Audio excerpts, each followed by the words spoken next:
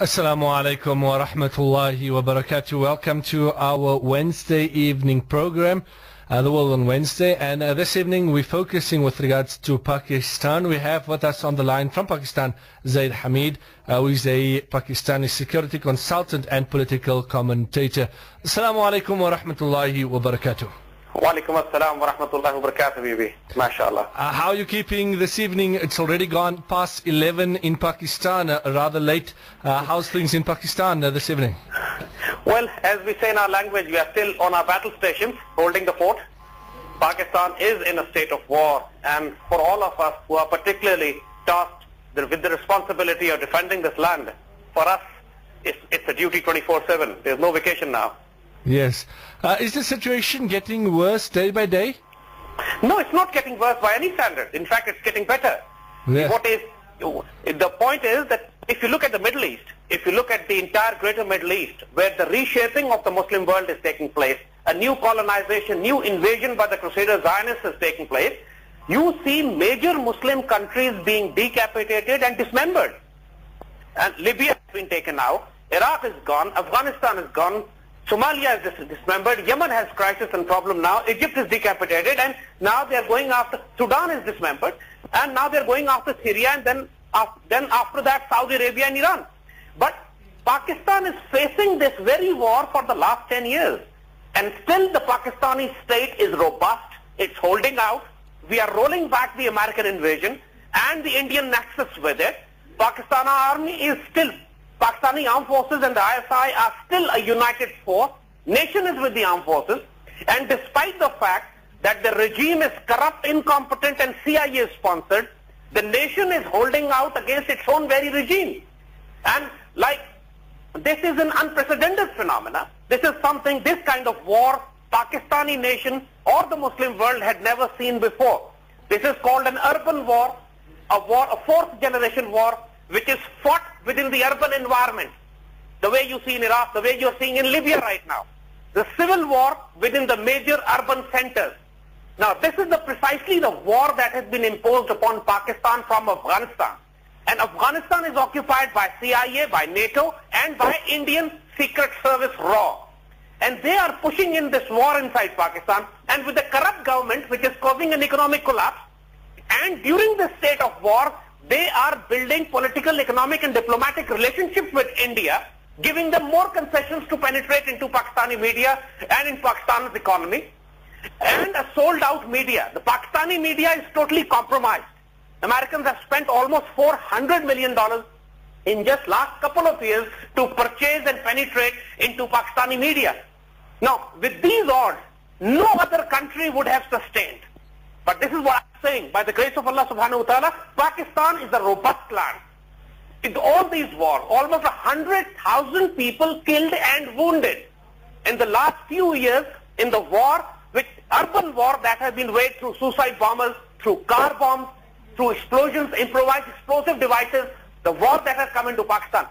But despite this, Pakistan is running. Despite this, people are hopeful. Despite this, the nationalists, the patriots and the Islamists are regrouping, reorganizing, standing together with the armed forces.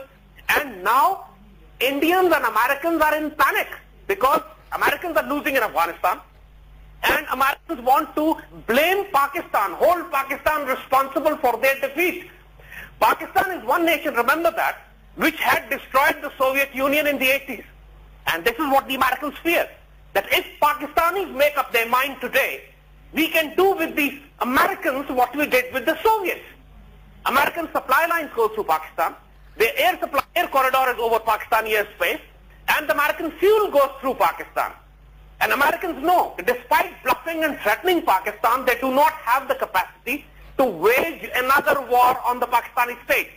Pakistan is a nuclear armed state, it's a nuclear weapons Muslim country, and it's a stabilizing factor, not just for the Asian region, but also for the Middle East.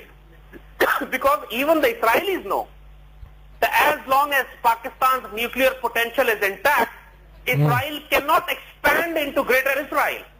Now this is why people don't realize that Pakistan is not just a last frontier of Muslim world, it is also the last frontier for the entire humanity against the expansion of Zionists colonial, expansionist, violent, fascist ideologies, both from the Indian axis and from the Jewish axis. So this is where Pakistan stands in the middle today. Pakistan is in the eye of storm, and this is the land which even the Rasulullah sallallahu alaihi wasallam in his previous, in his hadith Mubarakah have called the land of Khurasan, the land of Talaqan and the land of Mawra al-Nahar. The region between the great rivers of Indus and the great river of Oxus is the battlefield now, and Pakistan is the center of gravity. Yes, very interesting. I see comments that you've put up on your Facebook official page, and you say that now the latest US and Indian threats, the pressure is going to mount on the army exponentially, which it cannot sustain until it is also controlled, the executive and judiciary and the media. Tell us more about that.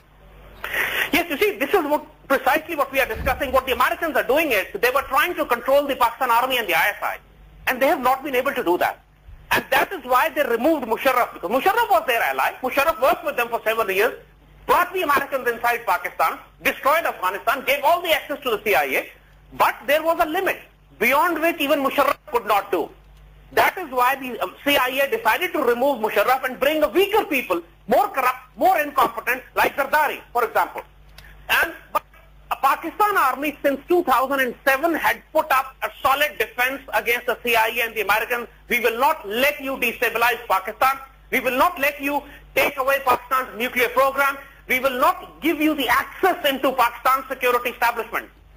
So this is where the political government went on a totally tangent different direction from the armed forces. And Americans invested into the media, and Americans invested into the judiciary also. So that is why you see that Pakistani judicial system has collapsed in the last 10 years. Despite being in a state of war, the judiciary has not even convicted a single terrorist to death. Not a single terrorist. The cases of terrorism are not heard in the judicial process.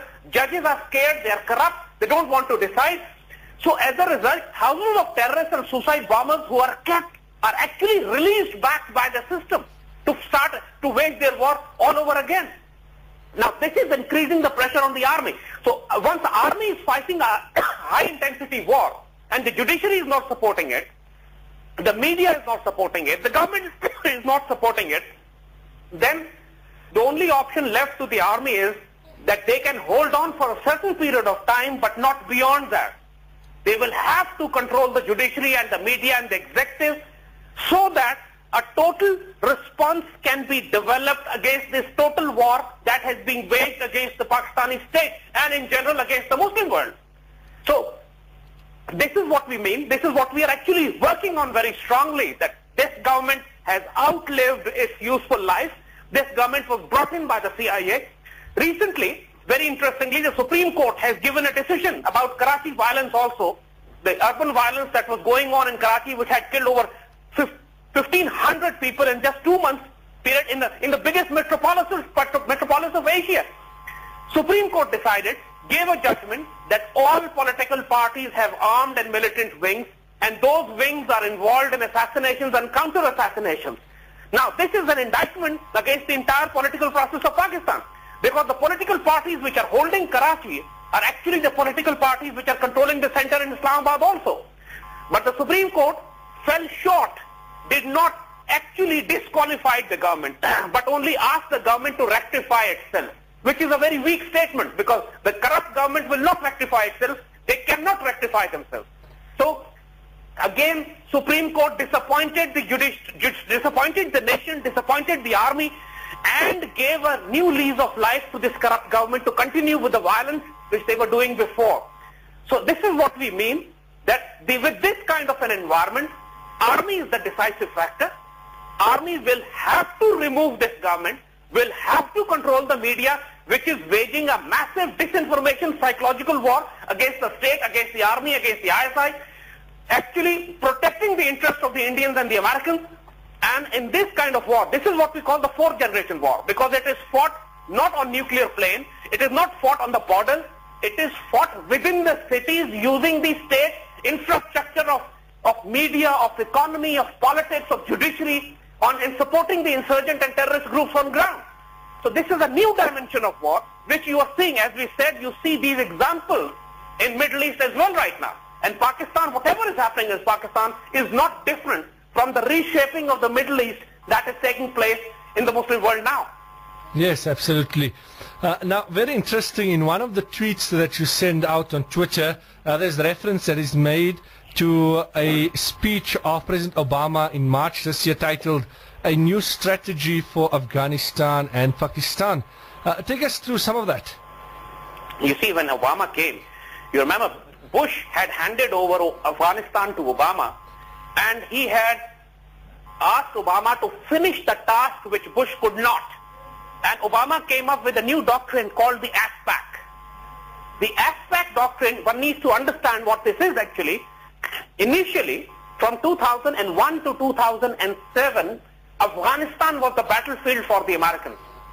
But after 2007, they introduced this doctrine called ASPAC, Afghanistan-Pakistan, which meant that now Pakistan would also be considered a battlefield along with Afghanistan, and Pakistan will not be treated as a friend, as an ally.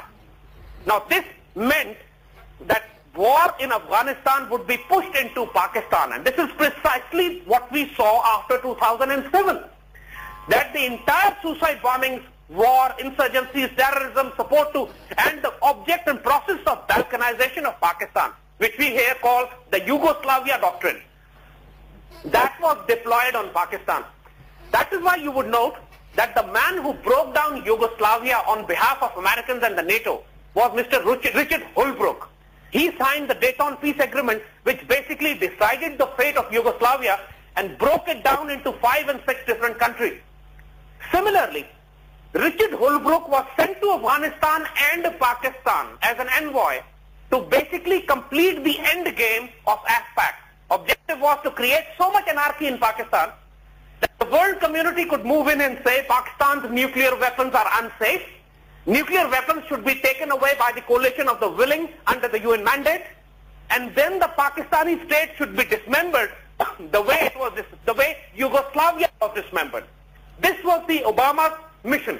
This was the Obama's duty after Bush to achieve this objective. But now his tenure is finishing also, and they have achieved nothing.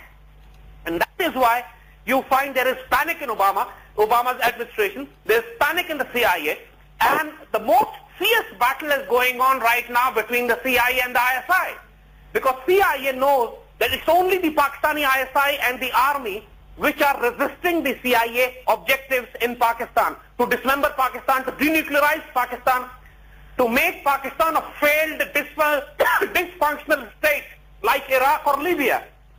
But this is not happening. So the next phase of this ASPAC would be that they would try to harm and hurt Pakistan Army's reputation, its dignity, its leadership, and its assets.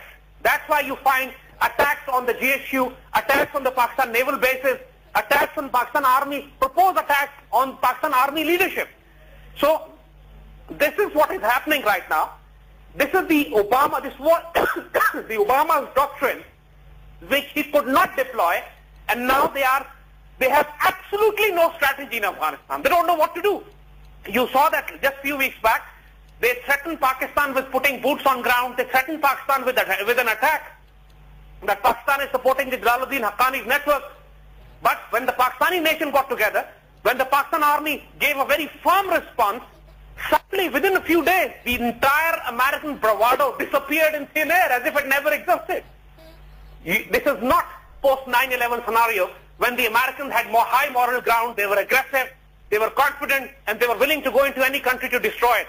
Now after 10 years, they are defeated, they are humiliated, they are insulted, and they know that their entire logistic supply line goes through Pakistan, and Pakistan today controls the destiny of the Americans inside Afghanistan.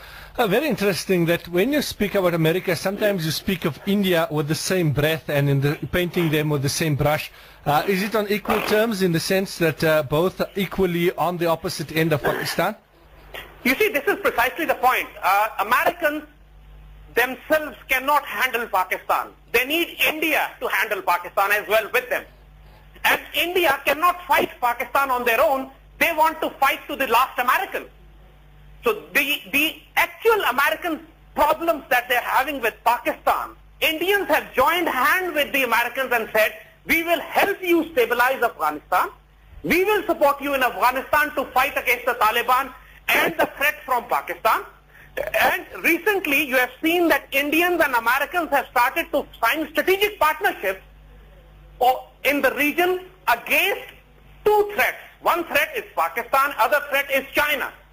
And Indians are exploiting this American fear to build a strategy in the region which would give them the role of a super policeman in the entire region on the American shoulders.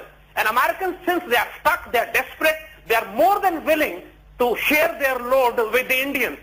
And that is why you find the Indians penetrating heavily into Afghanistan and have recently signed a piece of strategic agreement according to which India would build the Afghan army officers would be trained in India, and Indian army and the instructors would be present in Afghanistan, in the backyard of Pakistan. This is something Pakistan will never accept. For Pakistan, the actual real threat is from India, not the Americans. Americans come from across the 7 seas. American supply line, their logistic lines, they have fought so many wars now that they are defeated already. Their economy is crumbled. They cannot, their economic ratings are being downgraded every so often, and their economy at home is crashing. So Americans are not a problem for us. We control the American jugular line also. Their supplies go through Pakistan. We can choke them anytime we want. But Pakistan's real and serious threat is from the Indians, both from the eastern border and from the western border, which is Afghanistan now. So that is why all these insurgencies and violence and terrorism that you see inside Pakistan are actually done by the Indians under the umbrella of CIA. CIA is not Pakistan's specialist organization. Just like CIA, whenever they want to deal with Arabs, they hire the services of Israeli secret service Mossad, because Mossad is an Arab specialist secret service. Most of the CIA officers and operators here don't even speak Urdu, don't even speak local languages, don't even know the tribal culture. But the Indians know that. And that is why Americans heavily rely on India as far as dealing with Pakistan is concerned, and heavily rely on Israelis as far as dealing with Palestinian and Arab Muslim world is concerned. So this is why we consider both Israelis and Indians equal threat and enemies as we have Americans today. Yes, very interesting in that regard, uncovering that. Now, with regards to, we spoke about Afghanistan and India. Now, while Afghanistan is a strategic partnership agreement with India, what is the direct negative repercussion on the relationship with Pakistan? You see, as far as the Afghan government is concerned, the government of Hamid Karzai, it's a puppet regime from all international standards. The regime is only limited to the streets of Kabul, and even there it is restricted to the presidential palace only. So the Kabul government means nothing. Kabul government, Karzai is just like Babrak Karmal and Hafizullah Amin and Nur Muhammad Taraki of the Soviet era, when the Soviets were in control and these puppet regimes were in Kabul. So the agreement that Karzai has signed with India is basically an agreement of duress. Is that he has no power, he has no clout, no control over any strategic development in the region. So basically it's an agreement between the CIA and RAW to allow Indians to come into Afghanistan and take charge of the situation while Americans plan to leave. iMetRadioIslam.co.za. Brother Zaid, a text message coming through and inquiring as to what is the situation with regards to the floods at the moment. The rains have wreaked havoc in Pakistan. Yes, they have. The situation on ground is definitely serious. And if you remember, this happened last year also, but never before like this. And this phenomena is now repetitive every year. And this is not global warming, I can assure you that. Last year we had told this also, and on your radio we had discussed this phenomena as well, that all Pakistani rivers that flow into Pakistan, they flow in from Indian occupied Kashmir. And India had constructed, now they have completed about 50 to 60 dams where they are controlling the water flowing into Pakistan. During the crop season, they block the water supply, and during the monsoon season, when the rains are already falling and rivers are slightly flooded anyway, they release the water, causing floods into riparian lands in the river deltas of Pakistan. Now this is a new way of war. This is the water war that is being waged on Pakistan. Last year, we had told you on your very program, every year this phenomena will be repeated. And at that time, people were surprised that when we said that the water on ground is not proportional to the rains that fell. If you remember that, we discussed this issue as well. Yes. So, and this is exactly what happened this year as well. India is using water as a strategic weapon against Pakistan. They deliberately released floods. They deliberately opened the gates of the dams and flooded Pakistan when already the waters were on slightly medium to low flood, but not to this catastrophic level. This catastrophe came because extra water was released by the Indians. And this government, since it's corrupt, incompetent, treacherous, already hands and gloves with the CIA and the RAW, they did not raise a flutter. They did not raise a voice. And of course the media, as we said, is already busy into and compromised into blowing up petty issues of street violence and petty crimes. They don't have the vision to see this global or the regional threat that is being waged against Pakistan, the war that has been designed against Pakistan on this axis also. So and then this government is so corrupt that the international community did not even move in to give them any support or funds or money. Because last year, billions of dollars came and they usurped it. They embezzled it. This Zardari is known to be the most corrupt man in the world. He's known as Mr. 10%, but now he's Mr. 100% or 200% perhaps. Right? So, and this is what the issue is. The government is corrupt. The Indians are waging a war. The media is absolutely not raising the right, asking the right questions. And army is too involved in fighting urban wars. And that is why you find these crises aggravated. Otherwise, the crisis should not have been there at the first place. And if it was there, it could be handled. The reason that it has gone out of control is that like every other state institution, the railways have totally collapsed. The Pakistan Airlines has collapsed. Pakistan oil and gas institutions or organizations are collapsing.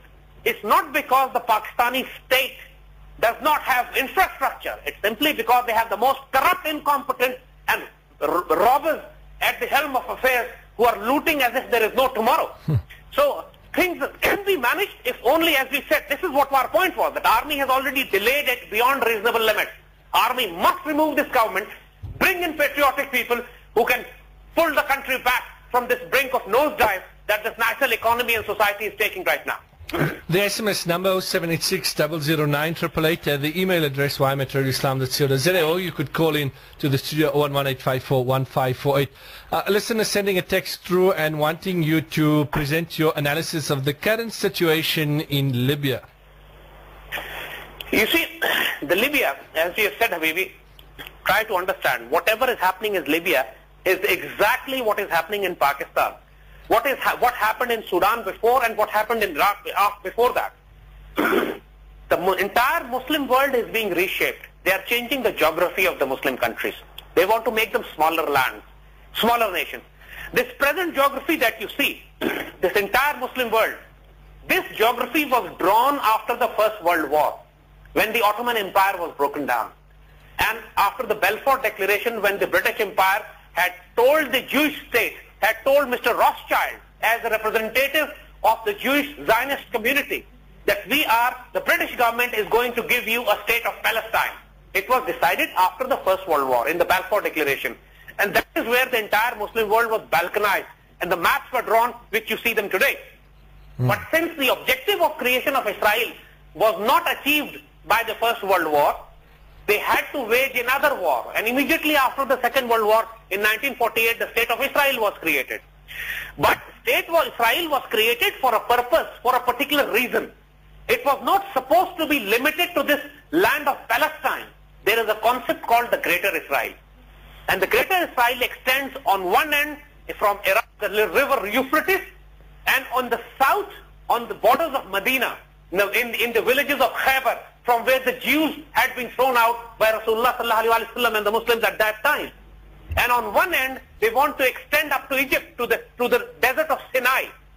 To achieve this objective, they have to break large Muslim countries in the Middle East into smaller, chaotic, anarchic, headless, failed, dysfunctional states. This is the objective. They have to do this. They have to control the resources which are here. That's why you find Iraq totally dismembered and destroyed, but the Iraqi oil stations are still working, pumping out billions of dollars of oil out to Europe and America, but the Iraqi people do not have oil and fuel for their vehicles.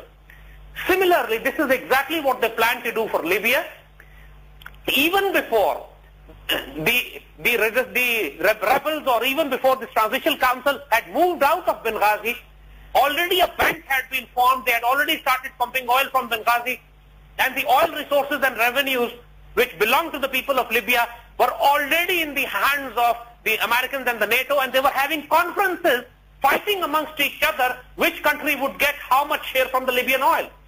So it's the resources, it's the oil, it's the dismemberment of large Muslim countries, making them chaotic states. They will plan the same thing for Syria also. Then they'll do the same thing for Egypt also. They will have the fight. Right now in Egypt you see already the clashes between Coptic Muslims, Muslims and Coptics have already started. The same war they did in Sudan, the war between Christians and Muslims. And once that war became aggravated, they divided Sudan on Christian and Muslim lines. Southern Sudan is Christian, you know that. So now they want to create this kind of anarchy in Egypt also. Hosni Mubarak was removed. No democracy came there. Dictatorship came. Army took over. And now nobody talks about Egypt. Why? Because the objective which they wanted to achieve, initially they could not achieve. The millions of people that came out on the street, they were mostly Muslims. They were anti-Israel. They were anti-American. And when the CIA saw this, that the anti-Mubarak revolution is being hijacked by the Muslims, they asked the army to intervene and take over. And now nobody talks about democracy there. In Libya, they bought the army generals. Few army generals broke off from Gaddafi. Their rebels gathered around them. NATO gave them the air support. And then you see a civil war going on in Libya right now. They are planning the same thing in Syria also. And of course, let me tell you very clearly, Saudi Arabia and then Iran would be the next target. Pakistan is already in a state of war. Yes. So this is the game plan. This is the game plan that's happening. It's unfolding. Muslims are still in a state of disbelief and denial. No, it can't happen. This is a conspiracy theory. It's not happening. Americans are not that bad. I mean, one has to be totally insane not to see the game that is coming to us, not to see the tsunami that's hitting us already. You made reference to Iran and Saudi Arabia a moment ago. Now, a text message coming through and asking you to clarify or any information with regards to U.S. claims foiling a plot to kill Saudi ambassador. What has happened over there? Any clarity in that regard? You see, the Americans are compulsive liars. Always remember that. They are absolute compulsive liars. They waged a war on Iraq, decimated Iraq, on a false pretext that Iraq had weapons of mass destruction. Never ever forget that. If one is so stupid as to constantly keep believing the same liar, then one deserves the humiliation, insult and defeat that they impose upon us then. Pakistan has been mediating between Iran and Saudi Arabia, bringing them closer. Lately you would see this, that Pakistan and Iran have come very closer. Pakistan and Saudi Arabia was already very close. And because of the Bahrain crisis, the relationship between Iran and Saudi Arabia were deteriorating. And Pakistan moved in. Pakistan brought the two countries together, and there were great peace initiatives going on between Iran and Saudi Arabia through back channel diplomacy, with Pakistan heavily involved into this. And this regional alliance of Pakistan, Saudi Arabia and Iran was forming despite US displeasure and the resistance to block it. This is the latest move that you see today. The news coming out that the Americans have foiled a plot. This is rubbish, ridiculous nonsense. This is so childishly drawn. Iranians don't have to assassinate the Saudi ambassador in Washington or in America or anywhere else to achieve what they want to achieve in the region.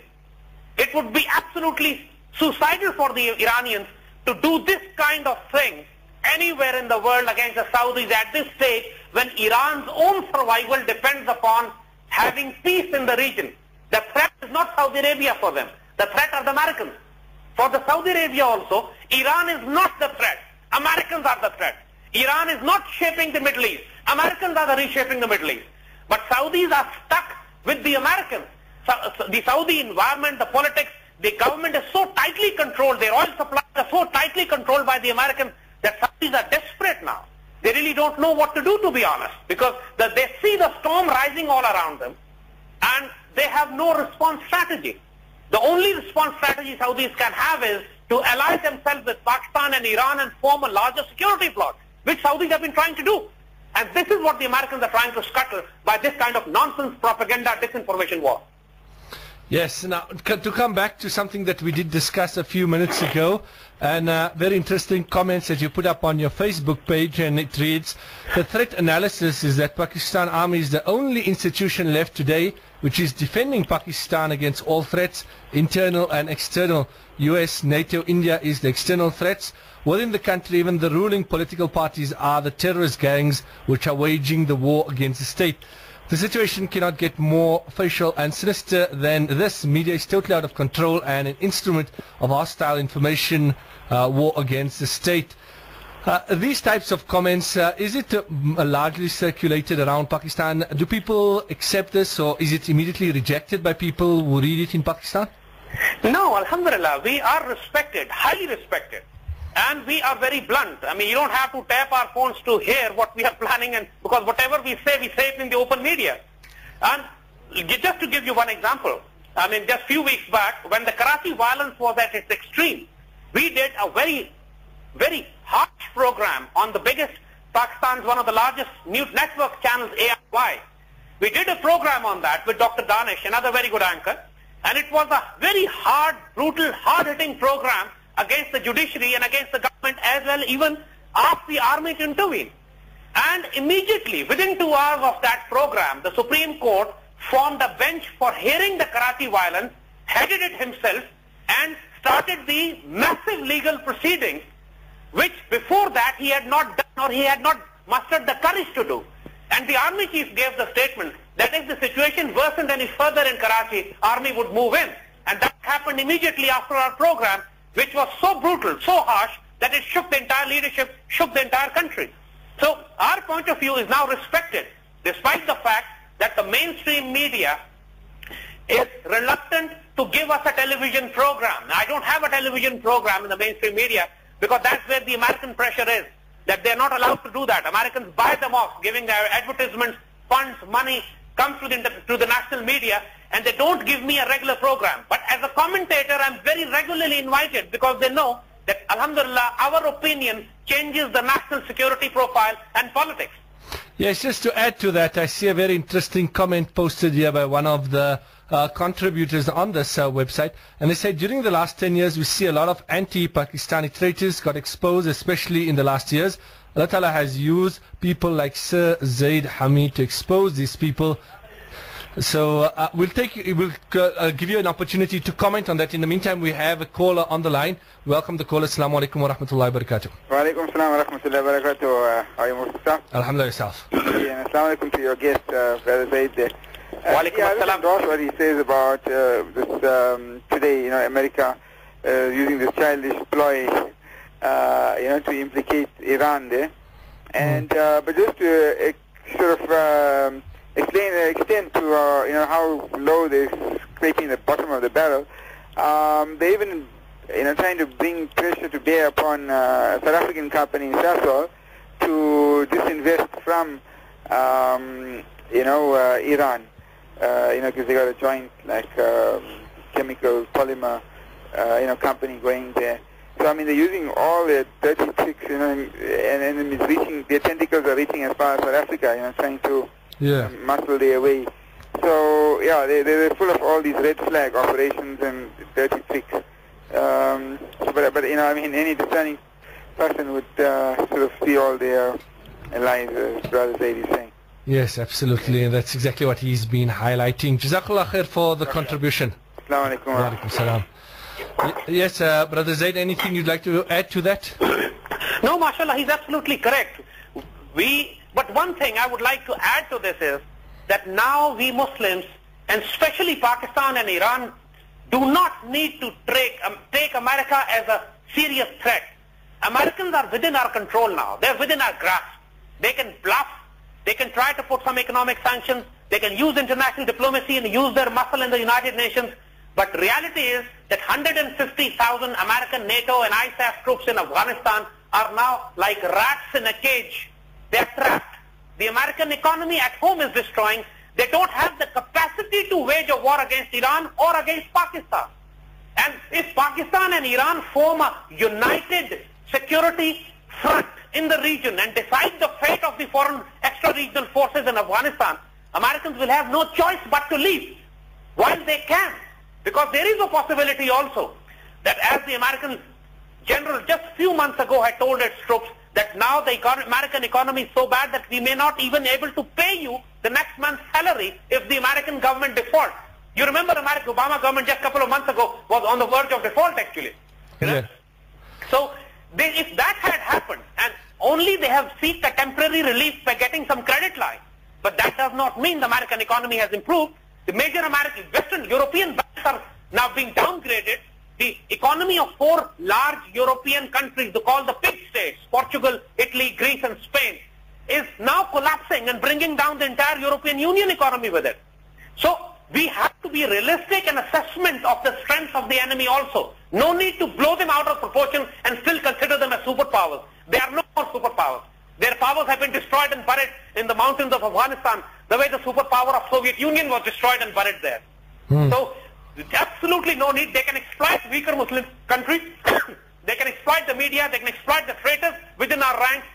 But in reality, if any Muslim country takes a stand against them, there's nothing Americans can do. There's nothing European NATO can do. We hold their jugular and we can twist it too.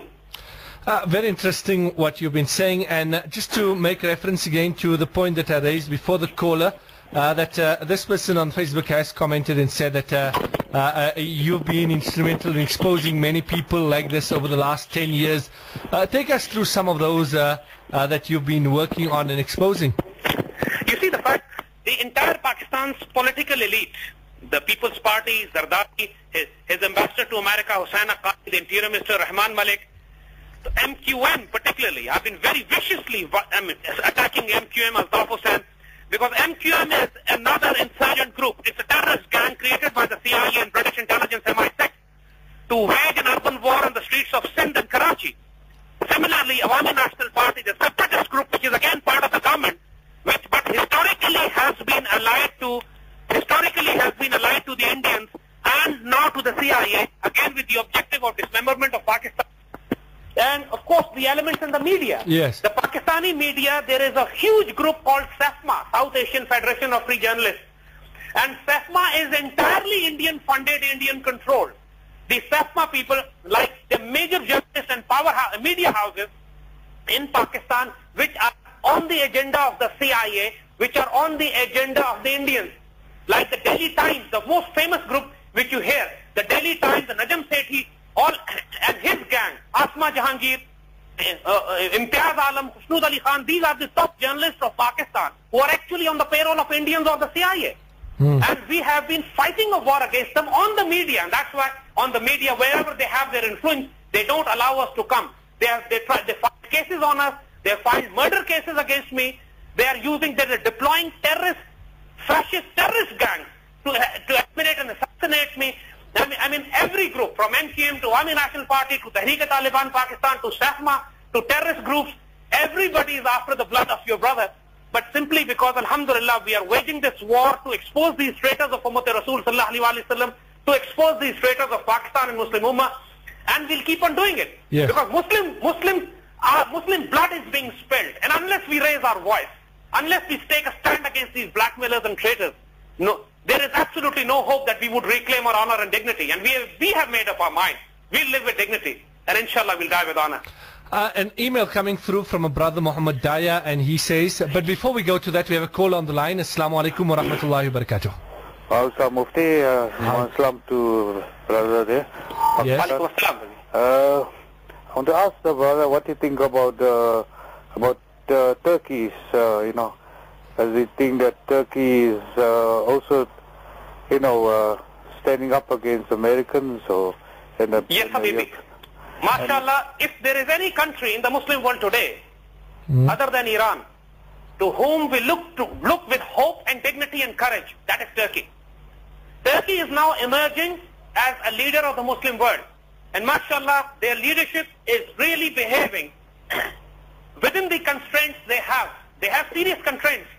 They live in an environment where the armed forces are secular, where the armed forces are hostile to the government, and in the past, the Turkish army has overthrown the Islamic government as well many times before.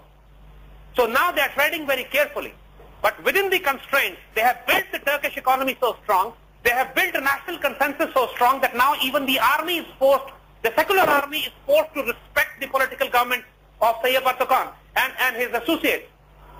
And this, mashallah, is a great sign that Turkey is now taking on the Israelis. Turkey is taking a stand against Americans despite being a member of the NATO. They are outreaching themselves from Central Asia, from Eastern Turkestan to Libya, in Texas. Turkey is now exerting itself. And even for peace in Afghanistan, Turkey has engaged the Afghan Taliban, invited them to open an office in Turkey, and is acting as a peace mediator between the Tajiks, Uzbeks and Pashtuns, which is a great sign because Turkey is extremely close friend of Pakistan also. And Pakistan is the only country within these four countries, Turks, Iranians, Saudis and Pakistanis. Pakistan is the only country which has an excellent relationship with all three of them, with Iran, Turkey and Saudi Arabia. And despite Turkey and Saudi Arabia having differences, despite Turkey and Iran having differences, despite Iran, Saudi Arabia having differences, it's the Pakistan's role which is central, critical in bringing all these three countries together into a regional bloc of Muslim countries. And Pakistan had already activated this. There are talks of a railway line from Islamabad to Istanbul which will go across Iran. And inshallah free trade agreements and visa-free regimes. But of course, the only weak link in this entire game is the government in Islamabad, in Pakistan. The Iranian government is patriotic, the Turkish government is patriotic, but the Pakistani government is treacherous, they're traitors, and they need to be removed. Once there's a solid government in Islamabad, inshallah, and there's nothing stopping this bloc. This is destined. This will happen, inshallah, and we'll make it happen, Bismillah. Brother, you satisfied with the answer? Inshallah. Another question was about Pakistan, as the brother says, why the Pakistani people don't stand up like they done it in Egypt or in, now at the moment they're doing in Syria. Yes.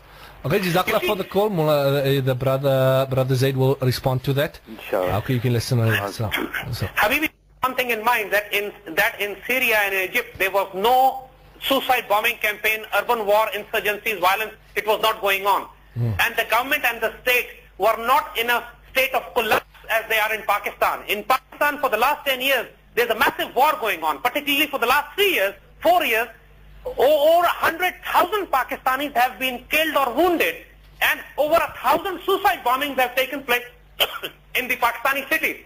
So the Pakistani people are already in a state of war. They're already surviving, literally. And economic conditions are so intense that people do not have, except for raging, except for coming out, burning things down, violence against the people, against the government. They have no leadership. They have still not been able to find any political leadership because the entire political leadership is corrupt and compromised. So now the nation is looking towards the army, which stands as an institute, organized, disciplined, and doing the duty of defense of Pakistan. So I can assure you, inshallah, the change is coming, and the change would come through the army, because army would not take this nonsense for long. And army was already involved in fighting a war, but now situation on ground is stabilizing.